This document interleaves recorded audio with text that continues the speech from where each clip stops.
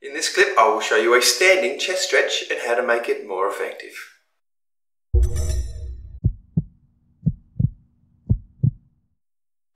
Hey guys, David here, encouraging you to be active beyond the short term.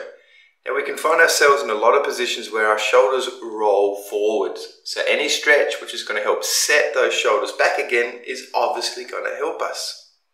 This chest stretch is sometimes called the doorway stretch, as it does work using an open doorway or using a pole.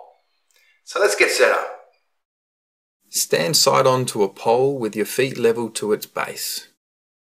With the elbow bent at 90 degrees, raise it to be at least level with the shoulder. Next, anchor the elbow and palm onto the pole. Project the chest as you take a small step forward with the inside foot. On the next exhale, turn the upper body and head away from the raised arm. All of this hopefully creates a stretch in the chest of the raised arm. Not bad. Looks like it's time to look at some form fails. Dropping the chest. Elbow too low.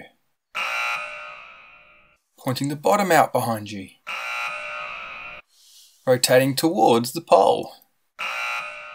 Making sure a door won't be closed on you. Well, there you go. To get the most out of a standing chest stretch, remember to have your elbow at least as high as your shoulder.